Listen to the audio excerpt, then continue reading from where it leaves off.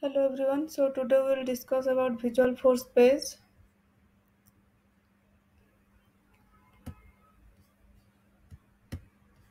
So what is Visualforce? Visualforce is a framework that allows developers to build sophisticated custom user interface that can be hosted natively on the Lightning platform. It is a tag-based markup language which is similar to HTML.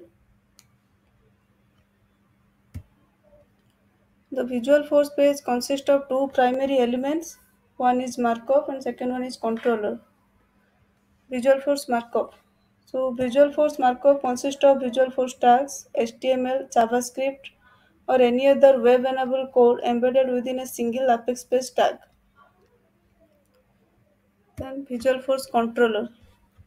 Visualforce controller specify what happens when a user interacts with the components, which is specified in an associated Visualforce markup. So the behavior part of the page comes under the controller, and the looking field or appearance comes under the markup. The Visualforce controller is two types. One is standard and another one is custom. So if you want to use the custom controller, then you have to write one separate Apex class for that. So let's do an example. We will create one form using Visualforce page.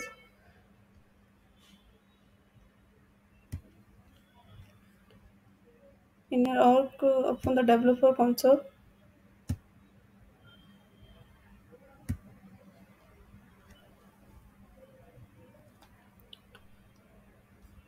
So to create one Visualforce page, you need to click on File, then New, then Visualforce page.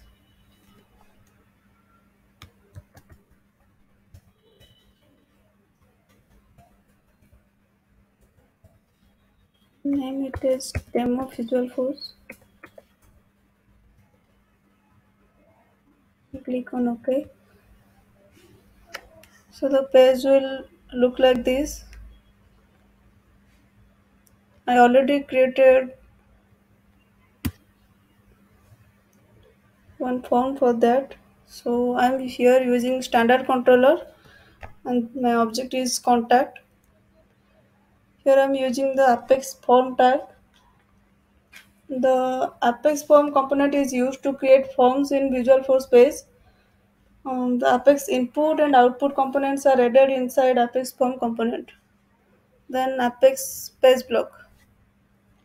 The Apex page block component will create a block in the page to create styles similar to Salesforce detail page. Here the title is create contact. Then Apex page block buttons.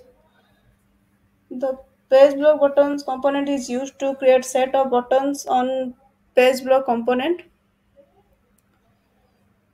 Here we are using save and cancel button. Then Apex page block section. This component is used to create sections within a page block to categorize different fields into different sections. Then Apex input field. The input field tag is used to insert Salesforce objects like standard and custom objects. So after writing the code, you need to save it. Then click here the preview button.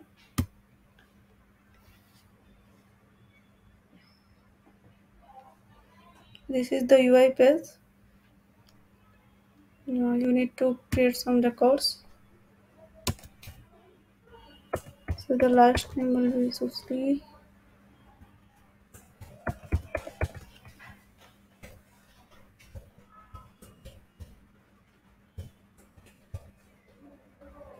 Here choose any lead source. I'm choosing here as web and give any phone number.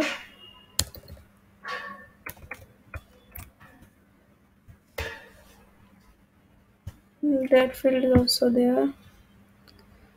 So here you can search for the accounts which are related to contacts. Here I'm choosing test. Now save this. After saving, the records will automatically show in the record page.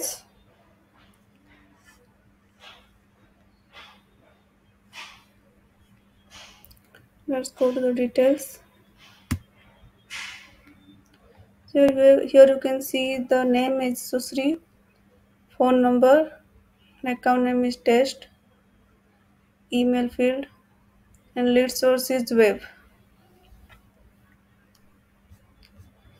So this is all about the form creation in Visualforce.